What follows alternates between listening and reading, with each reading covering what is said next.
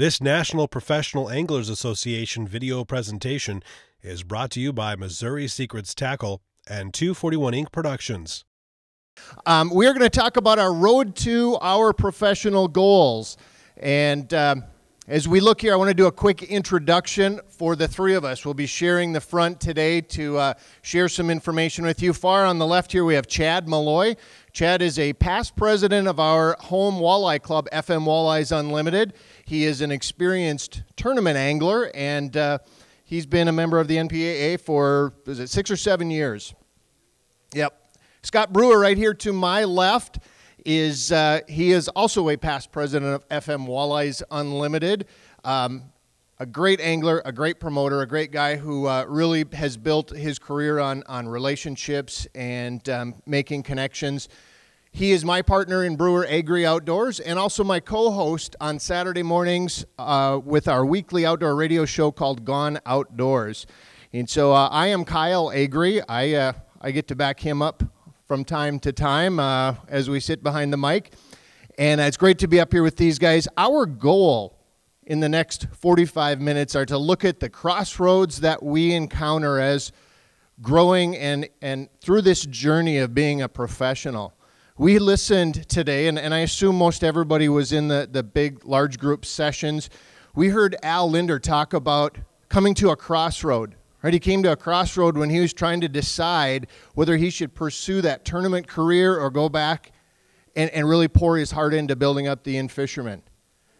And for a lot of us, we go through those and encounter those crossroads. I know probably all three of us up here might say it wasn't one single big moment and big crossroad. It was more like a combination of smaller ones, smaller opportunities, smaller crossroads that we've come across. And whether you're a beginning professional angler, which is so fantastic to see so many of you here at this conference, or whether you are someone who has more experience in the field as a professional, our goal is to share some things that we have found that, just like the question in the pro staff manager panel, how do we set ourselves apart as professionals? We want to share with you some of those things that we have found over time that have helped set us apart, get us noticed, and advance our careers. And our hope is that you can all find one or maybe two things in this session that you can take back and use for yourself.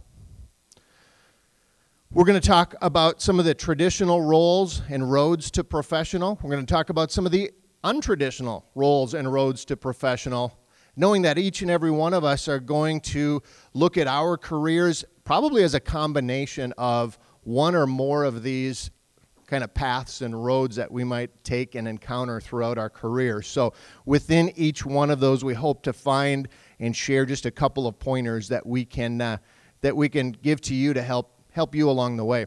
I'm going to start by passing the mic, and we have to share this mic with Chad. So Kyle forgot to say one thing. Both Chad and I are past presidents for FM Walleye, and Kyle is the current president of FM Walleyes. And you're going to realize throughout the seminar that there's a lot of things through FM Walleyes that is built into this seminar. It's all a part of the community-based grassroots type stuff. Thanks, Scotty. Thanks, Kyle. Like Kyle said, one thing I bring to our seminar here is my experience on the tournament trail, and some of the things that I actually probably learned coming to seminars here from other professionals. Good friend Johnny Candles here. I've learned a lot from him, and I just want to share some things that helped me promote some of my sponsors, promote the sport, and promote the circuit you may or may not be fishing or other things you're trying to promote.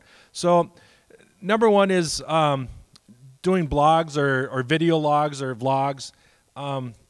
What I found that worked for me well was when I fished a tournament, at the end of the day, I'd make some notes, right? I'd make notes of where we fished, how we fished, what we used, what we caught, and what worked for the day. And in keeping those notes, it helped me form things later, and I could use those later. If I didn't keep my notes, I didn't have anything to go back with. I'm trying to use my memory, and as most of you know, the older we get, the less capacity there is. I don't know if it's RAM memory or whatever, but it gets smaller and smaller. So I'd write things down. The other things I'd also do is bring video camera or whatever with iPod or GoPro. There's some other brands or whatever, and just try to catch some neat moments that hopefully I could turn into a promotion later down the road, whether it be just an article to use for a picture or for, a whole-blown, little nice video segment, or to use someone else to use that was doing an article or a program. The biggest thing that I got the most benefit of, after we'd get our schedule for the tournament, we would make all our reservations, and I was in charge of making reservations for our team. After I'd make the reservations, the next thing on my list, probably 3 months before each tournament, I would look at the city. Let's say we're going to Prairie du Chien. I would do a little research and try to find out who the local media was, who was the outdoor writer for the newspaper, who were some radio personalities that had outdoor shows, who were the TV stations that actually covered outdoor stuff, right? I would make some phone calls to those people. I'd invite them to go pre-fishing with us.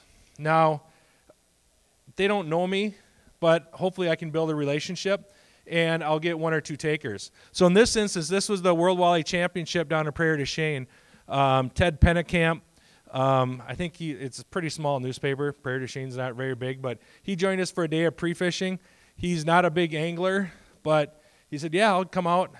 Fishing was horrible, and the weather was terrible. It was raining all day, and as you can see, we look kind of miserable, but we had a good time. And so part of my responsibility was not only to promote myself, but you can see I'm wearing my tournament jersey, right? Front page of the newspaper, Northland Fishing Tackle, not a bad thing. The other thing I'm doing is promoting the circuit. So the more people that come to see the tournament, the bigger benefit it is for the tournament circuit, it is for me. And that leads into the next thing, volunteering with tournament staff. The thing with tournament staff, often they need help doing things, right? Dan Johnson ran the MWC for several years. He would often write articles for InFisherman, Walleye Insider, North American Fisherman, and he would need photos, he would need content for articles, and he would put the word out, hey, if any of you guys wouldn't mind coming in, an hour early from pre-fishing for a photo shoot, that'd be awesome. You'd be surprised how many people showed up for those photo shoots. 1 or 2 boats. And this guy's offering to put you in Walleye Insider, North American Fisherman, promote you and your sponsors. And so we would always take up those opportunities. And because of that, we ended up in those magazines. And it's not like you can just, send in a picture and an article to InFisherman, you're going to end up in there, right? It takes knowing people. But we built a rapport by continuously helping and making his job easier, and providing him good content and opportunity for articles.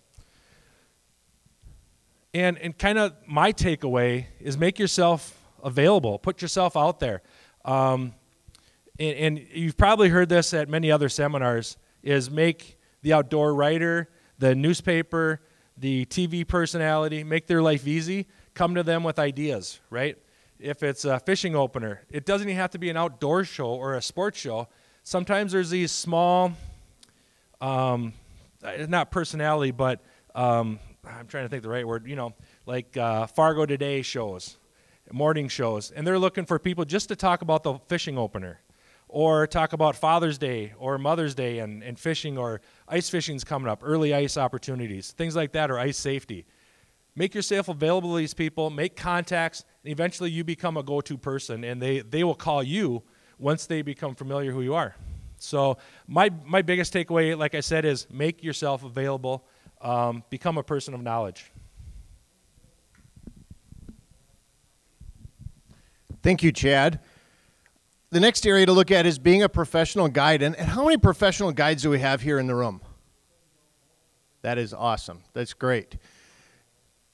The NPAA, not being a professional guide myself, but just being here as through the years that I have, the NPAA is an incredible organization to help with professional guides. Would you guys all agree with that? I think it's just a great resource. And,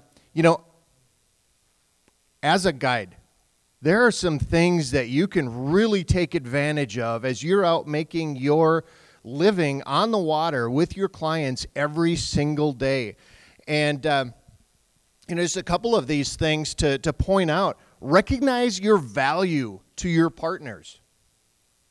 Recognize the value you bring to them in the fact that you're maybe not walking across a stage at a tournament weigh-in, but you're doing something that is incredible with your clients every day. You have them as a captive audience in your boat where you are demonstrating, you are teaching, you're educating them on the products that you use. Would you guys all agree, those of you who guide, that is an invaluable piece of your job, and the partners, the sponsors that you affiliate with, they need to be able to see that, right? And that is something that as a guide, you need to be able to recognize and communicate to your sponsors if they don't see the value in that already. Talking to a number of different guides that work in the business and work with sponsors and companies, some of them will even go to the point of documenting the influence that they have on the purchases, the retail purchases of their clients, where they may, instead of meeting at a boat launch, they may meet at a boat store or a bait store, a tackle store, and help them pick out certain lures or certain equipment that they'll be using for the day or even after the day is over, if they want to purchase those things for their own use after your time on the water. And being able to document that and get copies of those receipts so you can prove to your sponsors exactly what you are influencing on their buying decisions. And lastly, for guides, having clients in the boat every day, catching fish, using the equipment that your sponsors, that your partners are selling out in the marketplace, you have one of the largest content opportunities in the industry, right? You're there every day. Having a camera, having even just using your cell phone, but just having the knowledge and the awareness to take the time to get photos, to get videos, to produce that content. And I know that's a challenge because you have clients that you're catering to. The big part of being a guide is the hospitality of it and the teaching. But that is an opportunity that if you can work that in, you can gain and you can benefit greatly from that. And so our takeaway lesson for those who are guides or who want to be guides is to know and document the value of what you're doing to your sponsors, not just to your clients who set foot in your boat, but to every one of your sponsors that you affiliate with. So these guys talked about content, they talked about making yourself available, and all those are very good talking points for this, for the media section. And we're talking still about traditional ways to become a professional angler. So when we think media, we think traditional, we think radio, television, print. It's not necessarily YouTube, it's not social media, that's all newer kind of stuff. This is like the Linders, where they go out, they create their own content, then they created a venue to get that content out to the masses. But there's a lot of stuff like us. We have a radio show, weekly radio show. It airs North Dakota, South Dakota, Minnesota. 55 hours a week that show is on. And we're constantly looking for contact. We get 3 guests per week. Some of the guys in this room, quite a few of them, have been on our show. Nate, you've been on our show talking. Johnny, you've been on a few times. We need content. How many of you guys, raise your hand if you think you could provide valuable content for an outdoor radio show for 10 minutes? Raise your hand. Okay. All you guys that raised your hand, come up here at the end and sign up a sheet, and we will call you because we need content. That's our point. We need content, and you guys have that content. We're a vehicle for you. All of the TV, radio stations that Chad talked about, they want your content. They want it. You guys have it. Those of you guys that didn't raise your hand, you're lying to yourself. You have the content too. You just don't know it. Every single one of you. I don't care how young you are. I don't care how old you are. you have something that the listeners want to hear. Everybody in this room has something, knows something that other people in this room can learn from. I don't care who you are. You guys believe that? Reach out to the local media because they want content. Content it opens the door for you to get your name out there, to get your brand out there, and to get your sponsors out there. Our sponsors, we talk about them throughout the 52 weeks. If you come on our show, Nate comes on, talks about Warrior Boats, that's great. Good for him, good for Warrior, good for the sport. Content is key. Reach out to those people, reach out to media, because they want it. They're looking for you.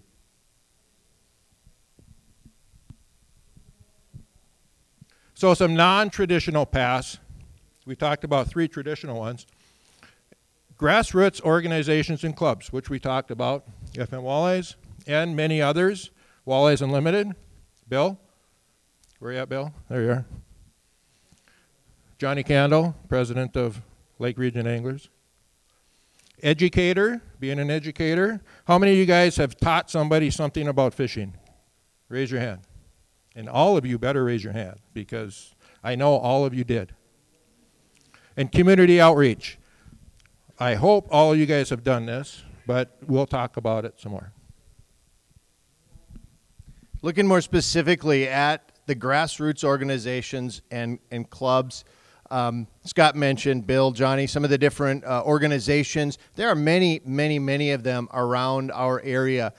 How many of you have a local fishing club that you have close access to within your proximity? That's fantastic. Get involved with those organizations. They are an opportunity. There are many opportunities just waiting to happen. If you don't have a club in your area, think about starting one. We've had several clubs start up recently. We had some fellows from the Twin Cities who were driving up to Fargo-Moorhead. They were driving up on Thursdays. They'd leave work at noon. They'd drive up to Fargo. They'd come to our meetings at the Fargo-Moorhead area. They'd come to our meetings. They enjoyed it. They loved what was going on there. They loved the speakers.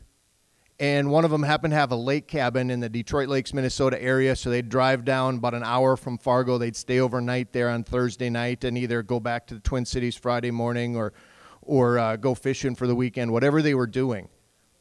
They did that for years, years after years. And finally, one of them said, we just need to get something like this started down in the Twin Cities metro area. And so one of his next trips up to Fargo-Moorhead, Scott and I had lunch with them, along with Barry Chenard. And we had lunch, we talked about it, and they grabbed the bulls by the horn. They grabbed it. They took off and ran with it. And now they're on their second year, just finished their second year of being in existence, the Twin Cities Walleyes Unlimited Club. I got a call about a month ago.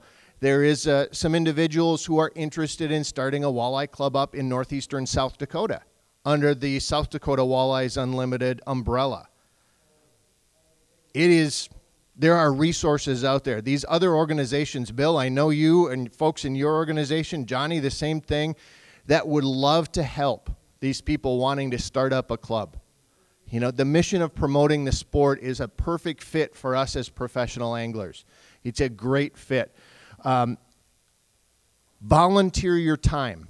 Volunteer your time with these organizations. That is key, right? They're not necessarily, most of them are nonprofit. They're clubs.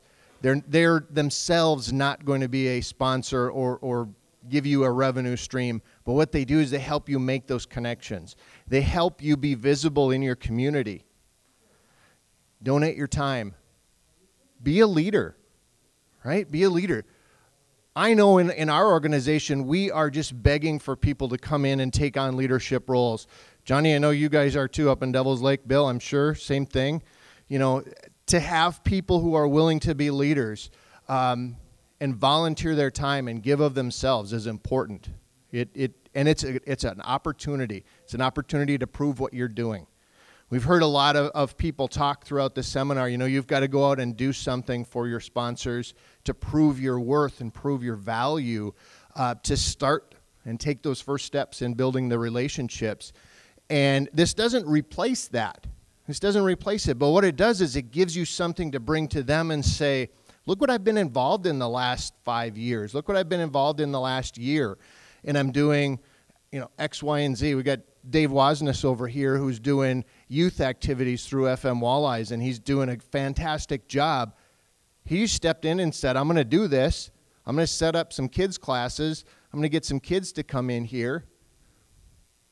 That type of thing is out there, and it's ripe for the picking. So our takeaway lesson from these grassroots clubs and organizations are find one, start one, get involved, be a leader, but get involved and meet people. It's also a way where you can be viewed in your leadership roles as someone who's respected, who's a source of knowledge, source of information. I can't emphasize enough how much being involved in organizations like this have done for us, and we've seen it do for other professionals as well. Yes, it adds a lot of credibility to your brand, and there is not a company out there that is offering sponsorships that is not majorly interested in grassroots promotions. That is huge. A lot of these companies, they can do national promotions like you wouldn't believe, and they're really, really good at it. But as far as grassroots, boots on the ground, that's where local clubs shine. It's great. Every sponsor will love it. Another thing is being an educator. We already talked about this once, whether or not you've actually taught somebody something about fishing. We all do it. And we do it because we love doing it. Identify your audience. Is it, because you don't want to talk over their heads, is it kids? Are you trying to teach kids how to fish? Is it women, novice anglers? Are we teaching other anglers how to fish? Or, in a way, more importantly, are we teaching non-anglers about our sport so that they become more accustomed to it, and then maybe someday they will become anglers also? There is so much education going on. We're all doing it. We've been doing it here for 2 days. We're all educating each other. It's not just the guys doing the speaking that are educating. All of you are educating all of us and everybody at the same time. That's what it's about. It's sharing your experiences. I said, don't overload your audience, teach the basics, and be an open book. You don't want to be that guy, and I know there's maybe some of you guides in here are going to shoot me for this, but you want to be an open book. You want to be able to tell people everything you can. You want to be honest as you possibly can be all the time whenever you're talking to people, and you want to be able to tell them everything. Just tell them everything. What's the big deal? Maybe you tell them they need to catch fish on this lake with this lure. Fine. If they can go to your spot and outfish you in your spot, good for them, because they're doing something right. Tell them everything, and you'll gain a lot of respect doing that.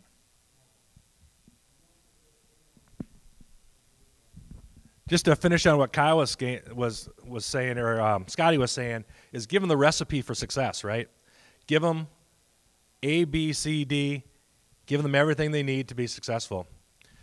Community outreach. I think one thing that I'm really proud about what we do and what FM Walleyes does is we do an excellent job of community outreach.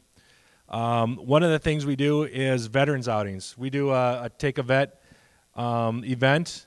We paired up with the YMCA Men's Club. We have a camp. It's called Camp Cormorant that we all meet there. The vets have a dinner. They all go out fishing. We take lots of pictures for them. And it's just an awesome event and a way for all of us to give back. And we probably have, how many veterans? 50, 60. And we probably have 30 boats there. And we pair up with a couple other outdoors clubs in our area, whether it be Muskies Inc. and some other clubs in the area that we all just partner to make a great event and give back. Camp Casey Outdoor Adventure Foundation. Camp Casey is Kids Against Cancer Everywhere. This is one that are really dear and near to our hearts. It's kids with cancer. They have a special camp so they can be kids, right? And they can forget about having cancer and being sick. We probably have, again, how many kids are there? 100? yeah, we take 140 kids out fishing. We probably have about 50 boats there, again, from all the clubs in our area, come out there and benefit, or come out there together to give kids just a fishing experience and to forget about everything. And I tell you what, over the years, we've been doing it probably 5-6 years, we walk away with more than what we give out. And it's just so rewarding to give back to these kids and see the looks on their face. And again, it's not about catching a big fish. It's not about always catching a lot of fish. It's just about having fun, right? And giving back. And the looks on their face, all they're thinking about is having fun and catching these fish. So.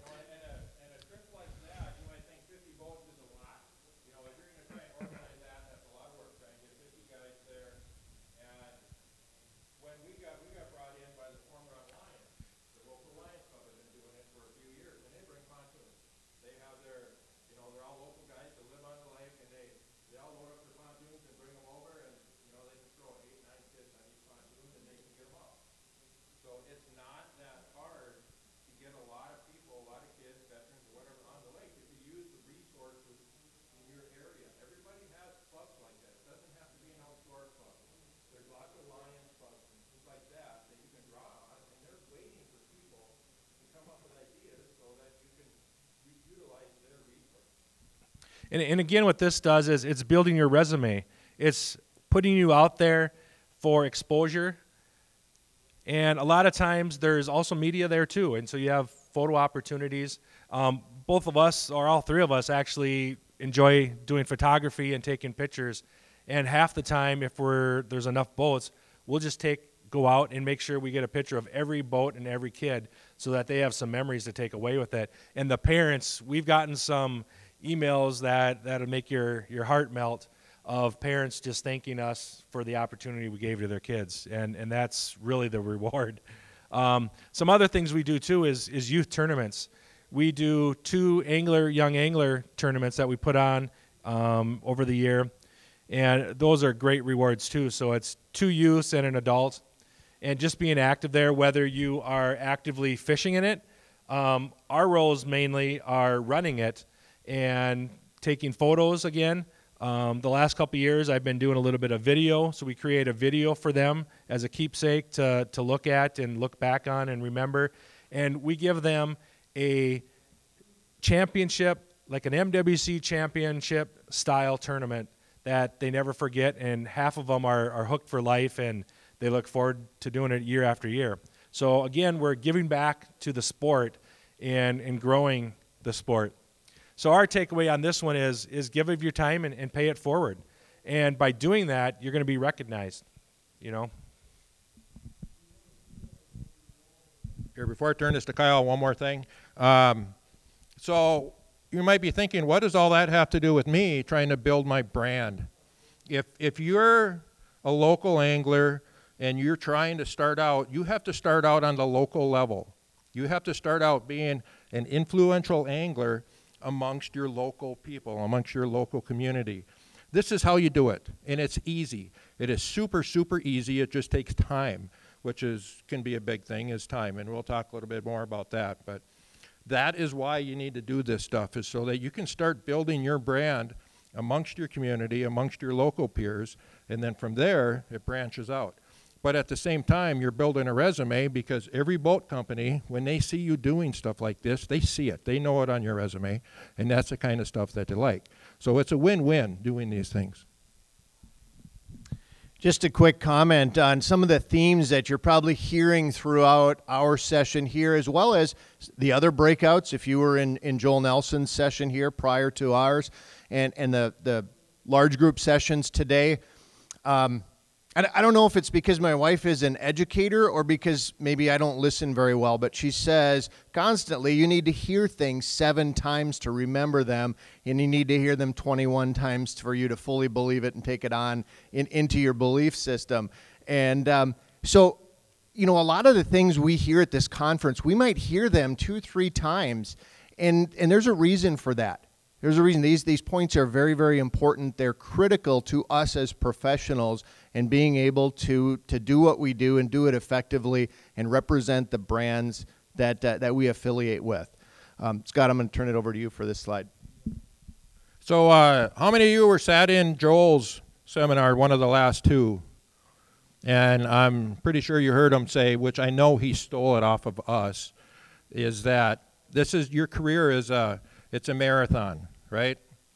This isn't going to happen overnight. We heard Pat say it's a journey the other day. That's what the theme for the weekend is. This is a journey. It's going to take time. It's not going to happen overnight. How many of you older guys that have kids look at your kids and think it's the instant gratification generation? They got to have everything right now. You want to know something? You look at your cell phone, boom, you got it. Anything. I mean, you can get anything immediately, and that's the way what they want. That's not true in this business. It's not instant gratification. It takes a lot of work, takes a lot of time. Look at the guys that talked in the main room over there today. They've been doing it for 20, 30, 40, 50 years. It takes a long time. You're not going to snap your fingers and wake up and be Al Linder. Trust me, I tried. It doesn't work. Be motivated by passion. We heard about this earlier today too. If you listen to Al, you'll realize he has passion. One of the reasons is where he's at because of that passion. If you're motivated by money, you need to find a different profession because it's not going to happen here, okay? You have to love doing it. The money may come, but you have to be doing it because you love it initially. If you do that, and all of you guys, the reason you're in this room, you're not here so you can retire off your fishing savings. You're here because you love the sport, every one of you. Don't close the door without looking to see what's inside, ever. We all have opportunities. Every one of you guys, most likely, even though you might not have known it, you had opportunities today and yesterday here. If you're looking for those opportunities, open the door, see what's there. Don't ever tell yourself you can't. I don't have time. It doesn't fit with what I want. Open the door and see what's there. Relationships. Loyalty is huge. Very, very huge. There's times where you can't be loyal. Companies leave. And loyalty sometimes can be brands and it can be people. The way that the people move around this business, you build relationships with somebody. If they leave brands, you might want to leave brands too because you're following that person and not the brand. So it all depends on the situation, and that happens. So you can't necessarily say you're going to stay with one brand forever, or that brand may have financial issues, whatever, and you have to leave. But if you can avoid it, you don't want to keep moving around because other companies notice that. And don't ever, ever, ever burn a bridge, ever. Don't ever talk bad about any other companies, whether you're trying to sell a product or not. You never, ever burn that bridge. Johnny? You've seen a few changes in the industry. You've seen a couple people switch from company to company to company to company, right?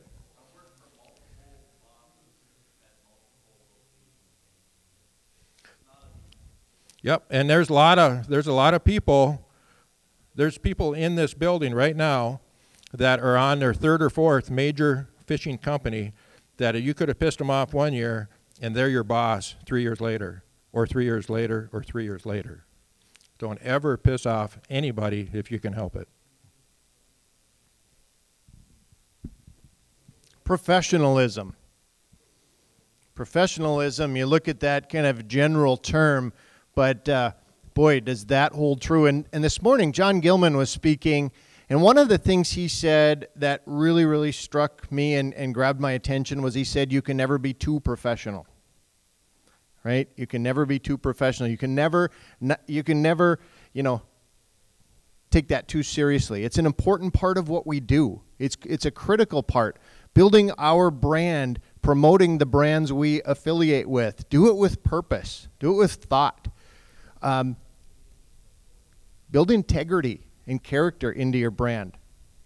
Those types of things are built into your brand by the decisions you make, by the way you conduct yourself, by the way you interact with your sponsors, with the people that that you associate with. If you're a guide or if you're an educator, that's critical. We hear that often, and again, we need to hear it often. Being a professional, being looked at as a professional, is in this business, in this industry, that our reputation as a professional is our biggest asset. If we lose that, we've lost everything, so to speak. Just a few comments on being professional and what that might mean. We meet expectations? No, we're not going to just meet expectations. We're going to exceed expectations. We have found that has been a great recipe that's added to our success. Whether it is someone who opens the door and gives you an opportunity to help, whether it's a handshake deal, or whether you've elevated to the point where you're signing a contract with a company. If they ask you to provide 10 pictures, do 20 social media posts, and write 3 blogs, send them 20 pictures, write 50 posts, and write 6 blogs. That is an opportunity for you to get noticed. We heard the question out there, what can I do to set myself apart? Don't do enough to get by. Do more. You have the opportunity to get your work, to get your knowledge, to get yourself out in front of people. Do that.